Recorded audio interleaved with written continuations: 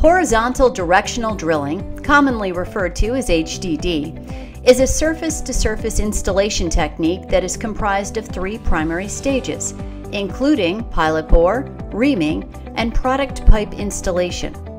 This method of construction is typically used to install pipelines in areas not amenable for open-cut construction, including major water bodies, wide or busy highways, railroads, environmentally sensitive areas, and urban environments. During construction, no disruption occurs to any feature being crossed by the HDD installation. With proper design and good HDD construction practices, the HDD method allows for the installation of pipelines with no impacts to the crossing features. Limited workspace is established on both sides of the crossing to house the necessary drilling equipment and to facilitate product pipe string fabrication. These sites are cleared and leveled to facilitate drilling operations.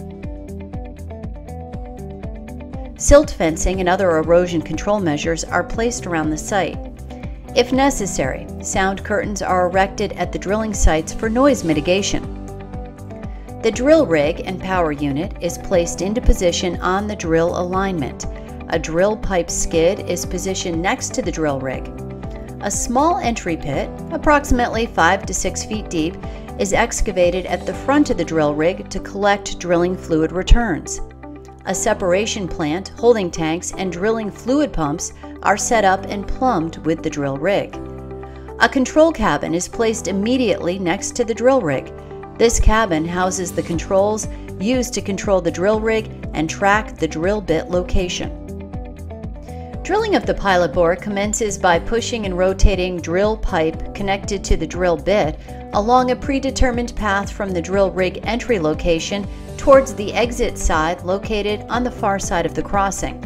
A mixture of water and bentonite clay, referred to as drilling fluids, is continuously pumped through the drill pipe to the cutting tools where it mixes with the soil or bedrock cuttings. This mixture flows back to the drill rig location, carrying the entrained cuttings, where it is transferred to a separation plant to remove the cuttings and recycle the fluid component for reuse downhole. Aside from assisting in removal of cuttings, the drilling fluids also serve to stabilize the bore, cool the cutting tools, and lubricate the pipe string. As the pilot bore is advanced, a tracking system is used to locate the position and orientation of the drill bit.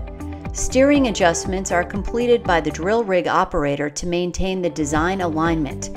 When the drill bit exits the ground surface on the far side of the crossing, the pilot bore stage of the installation process is complete. The pilot bore is typically enlarged by pulling reaming tools of successively larger diameter from the exit location back towards the drill rig location. Depending upon the diameter of the product pipe, multiple passes with reamers of increasing diameter may be required to incrementally enlarge the pilot bore to its final diameter. Upon completion of the full reaming passes, the condition of the HDD bore is assessed by completing what is known as a swab pass.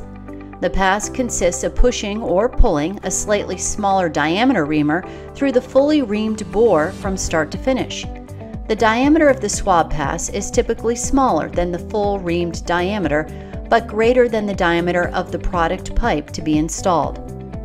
Like the pilot bore drilling process, drilling fluids are continuously pumped through the drill pipe to the cutting tools, where it mixes and entrains the soil or bedrock cuttings into the fluid. This fluid aids in removal of the cuttings, continues to stabilize the bore, cool the cutting tools, and lubricates the pipe string.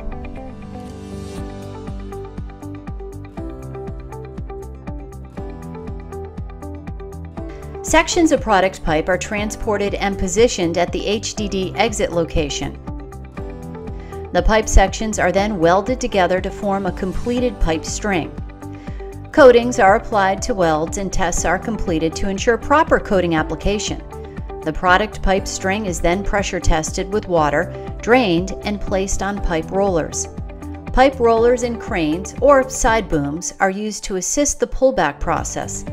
The rollers and slings used in conjunction with the lifting equipment not only provide support for the fully fabricated pipe string, but also help reduce the amount of friction acting on the section of pipe above ground, and reducing the overall amount of force required to pull the product pipe into the bore.